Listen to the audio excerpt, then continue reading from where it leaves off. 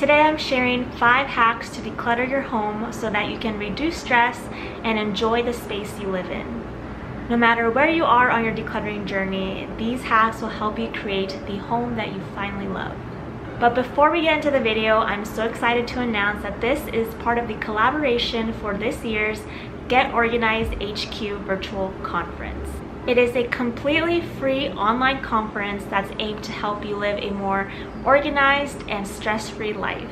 You can sign up for completely free using the link down below in the description.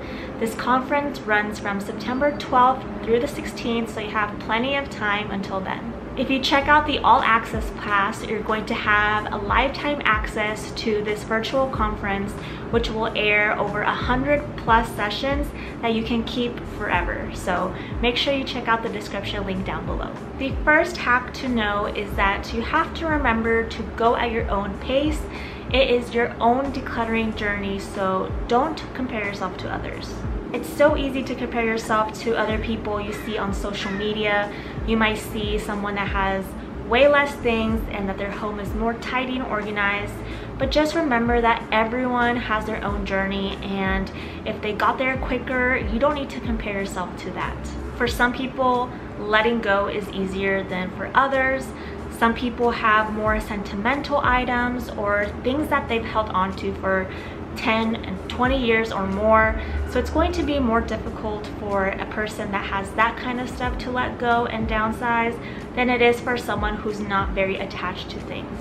It might take some person to declutter their stuff in 1 year, and for you it might take 5 years or more. So remember that you're going at your own pace. It's your own journey. It's not going to be easy. There's going to be ups and downs, and just remember that, and just try not to compare yourself to other people who have already decluttered their homes. The next hack is to have a goal in mind.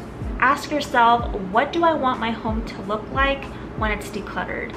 Visualizing your space as a decluttered home is going to help you achieve your goal faster. Visualizing your space and how that's going to look like when you've got rid of all the clutter is going to help you in this decluttering journey. Creating some guidelines, maybe even some boundaries, are going to help you reach your goal of a clutter-free home. Some examples of something that can help you reach your goal is to do a no-buy challenge for several weeks, maybe months.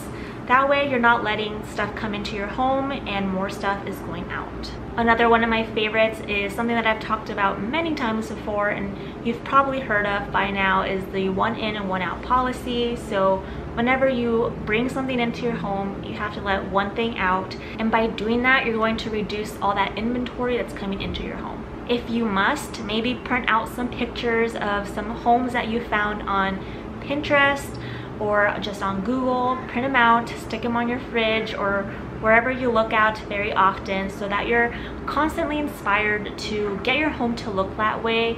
And maybe it's not going to be 100% like that photo, but it's definitely something that you're aiming towards, and visualizing it, seeing it every day will help you remind you that you want to get there one day. Ask yourself important questions. Ask yourself if this item is enhancing your life, instead of things like, does this spark joy or do I love it?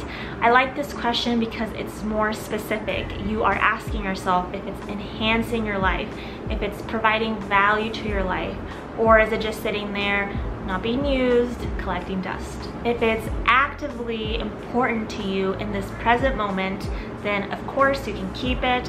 But if it's something that you are not using, it doesn't enhance your life in any way, then consider tossing it out, decluttering it, maybe donating it to a friend or someone that you know who might actually get use out of it and will enhance their lives.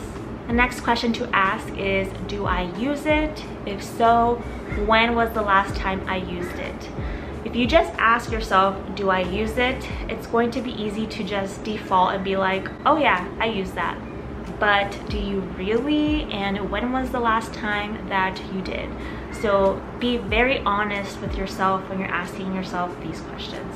If you can't recall the last time you used something, then chances are you don't use it as often as you thought. So if it's been something like 6 months, 12 months or more, then consider letting it go. The next tip is to make it a habit. Over time, the things that we love at some point might change. We are always growing and evolving, so something that I love using right now and brings value to my life right now probably won't in 5 or 10 years. So you want to make it a habit to constantly be thinking about if these things add value to your life or not. Try to incorporate that mindset into your life every day. It's definitely not easy to do this at first. It takes some time and practice.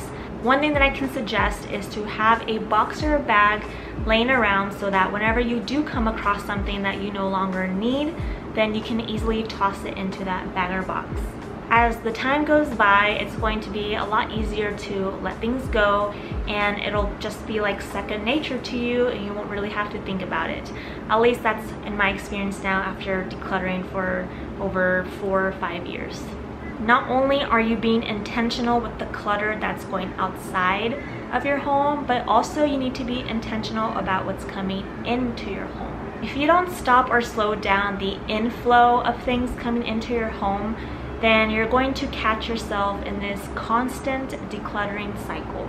I kind of briefly touched upon this earlier in one of my points, but something that you can do is a no buy challenge, or some people like to call it a spending freeze. You can set however much time you think you need to do this, so maybe it's for a week, months, or even longer.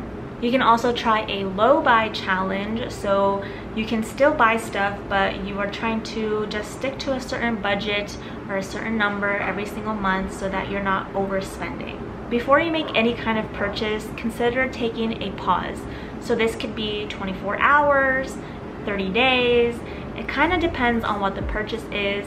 So for example, something that costs hundreds or more, you might want to wait about 30 days before you pull the trigger on that item. For something that's under $100 or less than that, maybe wait 24 hours. Sometimes we think that it's something that we want and need, but after taking some time and kind of just pause and reflect on the item, we sometimes realize that it's not something that we actually need to buy. So those are my 5 easy hacks to declutter your home. I hope you guys found these very helpful. I can guarantee you that you'll have a more stress-free life and be able to create a more peaceful environment to live in. Don't forget to check out the link down below to check out the free virtual conference where you will learn tons of information about how to get your home organized and have a stress-free life. Be sure to check out the description link down below so that you can sign up. Thank you so much for watching. I hope you enjoyed it, and I'll see you guys in the next one. Bye.